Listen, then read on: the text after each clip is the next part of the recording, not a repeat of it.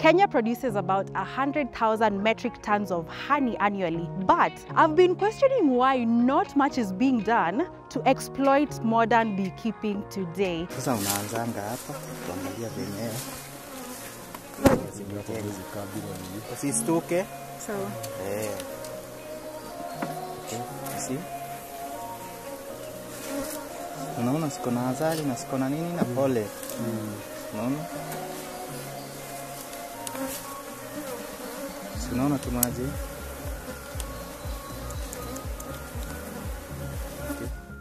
People have the misconception that beekeeping is easy. That you unaweka two box kwa kona huko kwa shamba, then you just wait. No, it can be very profitable, but what that calls for is for a lot of interaction with your bees. The thing I can guarantee you is that you'll make a lot of mistakes. Most people who start big, I've noticed, end up giving up somewhere in the middle. It's easier to start small and then build your capacity as you move along, the more experienced you get.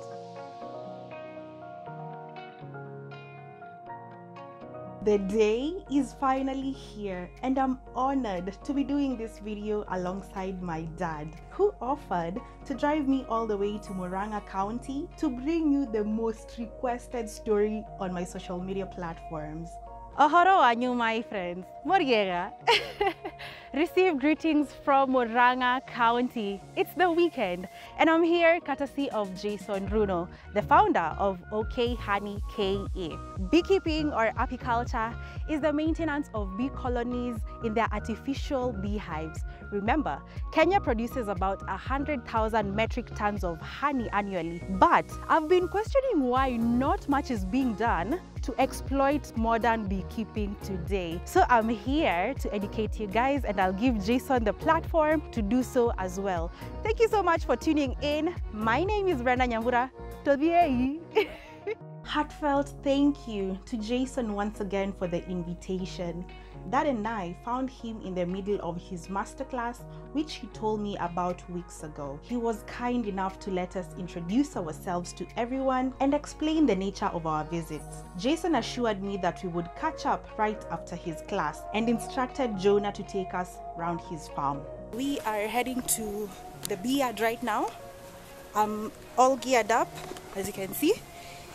And I really don't know what to expect, but from what I've gotten from Jason's class is bees have the ability to detect new guys, aka us, and they have the ability to detect people through smell and through multiple interactions over time. So I really hope that all these gears are going to, keep us safe, but I'll keep you updated. Super excited to be bringing you this video. Please stay tuned.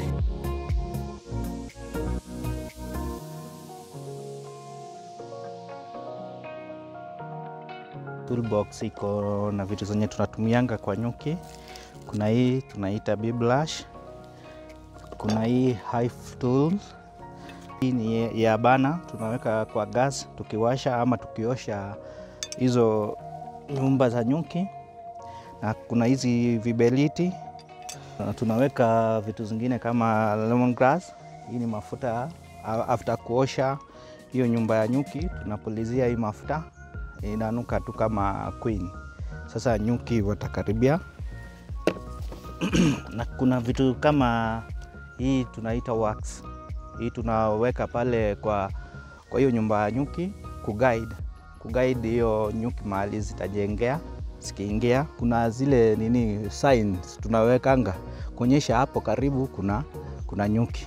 Tea farming is a significant part of the economy in Murang'a, with an estimation of 10 tea factories and many tea farmers in this region. Jason is the first apiarist we've ever met in County 021. So before entering the area, we had to wear our suits, a hat, veil, and elbow-length gloves for further protection.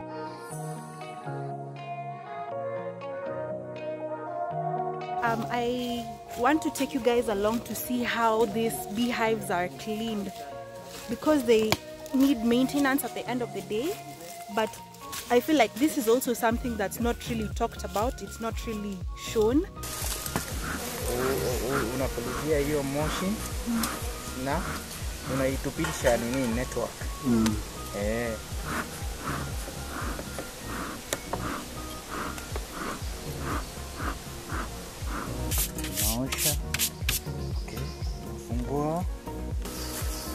tunaita queen excluder. Oh. Hii ndio tunaita queen excluder. Okay. Sasa hapa ndio utakuja sasa kama queen excluder yako, unakuja unaekelea hiyo super. Sasa wakazi wanapita kwa hii waya, kwa hii mashimo wanapita juu. Hii ni ya kuosha. Kwa sawa? Haya unaanzia unangoga. Unangoga. Kugonga ni ya usikie sound. Unasikia? Unasikia? Unasikia hiyo iko na kitu. Iko na kitu. Hiyo iko. Unasikia the differences? Yeah, listen. Sasa unaanzanga hapa, tuangalia wenyewe. Usistuke. Sawa. Okay. See? Unaona siko na asali na siko na nini na pole. Unaona? Unaona tumaje? Okay. Okay. Okay.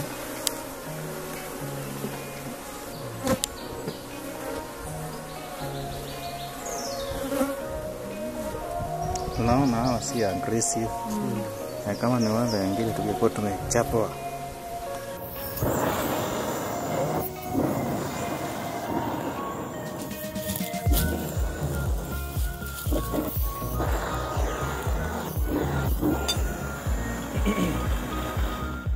Beekeeping is a profitable venture in Kenya. Apart from honey, bees also produce various products like beeswax, propolis, royal jelly, etc., making it one of the most viable economic activities. Jonah told us that our suits are white in color because bees react strongly to dark colors.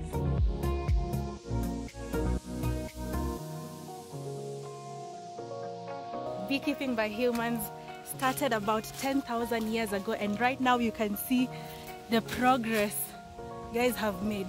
We came from that part, and right now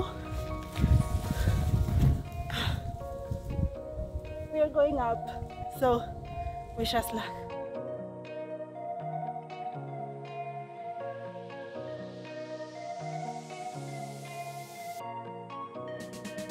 So hi, my name is Jason Runo, but my friends call me El Nyuki. I am a beekeeper, bee enthusiast, beekeeping consultant. Basically I travel the country and other parts of the world just teaching and talking about bees and teaching the art of beekeeping. Beekeeping has been the most fulfilling job I've ever had. You see how bees can transform the lives of people who interact with them. I've seen farmers who, and I can share many examples, if it's macadamia farmers in Kitale who we've seen recording an increase of 70% in yields. Close by here in Ohkay, we have an avocado farmer we are working with, and after installing beehives, her production just went crazy. So curiosity is a good place to start. But I always tell people, start small. Don't rush to buy so many hives. There is so much to learn. The thing I can guarantee you is that you'll make a lot of mistakes. Most people who start big, I've noticed, end up giving up somewhere in the middle. It's easier to start small and then build your capacity as you move along. The more experience you get. It's also so important that you get somebody who's experienced to handhold you. It's not, people have the misconception that beekeeping is easy. That you unaweka two box kwa kona huko kwa shamba, then you just wait. No, it can be very profitable, but what that calls for is for a lot of interaction with your bees. You have to check on them, especially in the beginning, every 2 weeks, then you go to a month as the colony is growing. So it's not, please lose that conception that it's easy. When you set up a beehive, there are bees that are called scout bees. They are always out looking for new spaces. So when the scout bees see your hive and they like it, they will go back and invite the whole colony. So the whole family will just move in. So most people assume that we install the beehives and then put a queen there. No, it doesn't work like that. The bees will actually come. There's a way we set it up. We perfume the hive so that the bees are curious to just come and see. Once they come and the scout bees approve, you can trust that the colony will come. So you could have an empty hive here today, tomorrow you come and find it's occupied. Have the community in mind. Please do not install your beehives. Then now it becomes a contentious issue with you and your neighbor. We've seen cases where a cow or livestock has been stung to death. You know, kushinda hapo na makesi, ukiitiwa chief. So do it pole pole and involve your community. Because it makes no sense if you're having beehives in your farm, but your next door neighbor is using a lot of pesticides. What I want to say is this. When you're starting this venture, please do not focus on the profit first. Remember, when you're working with bees, you're also working with the environment.